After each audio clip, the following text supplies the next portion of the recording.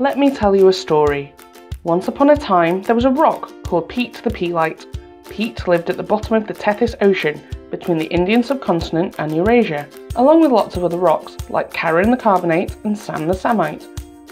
Over time, Pete and the other rocks grew and grew as more and more sediment fell to the bottom of the sea floor.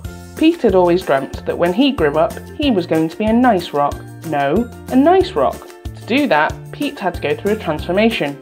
He had to get stronger and tougher, to be able to withstand high temperatures and pressures. The best place for him to do that was inside a mountain chain.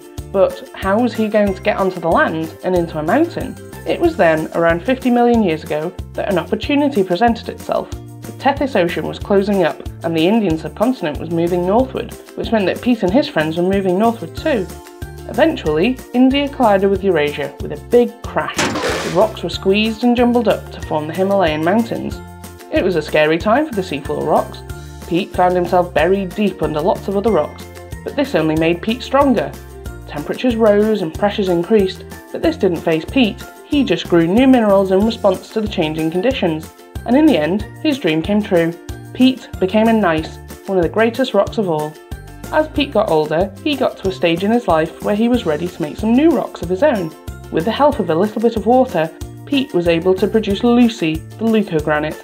As a present to Lucy, Pete gave her one of his favourite minerals, kyanite, so that she would always remember where she came from. And this is where I come in. As a geologist, it is my job to tell the stories of these rocks.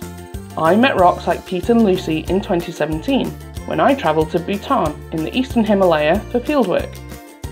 My PhD project is to look at these rocks and find out about their life stories and tell the world their tales in the Biography of a Mountain.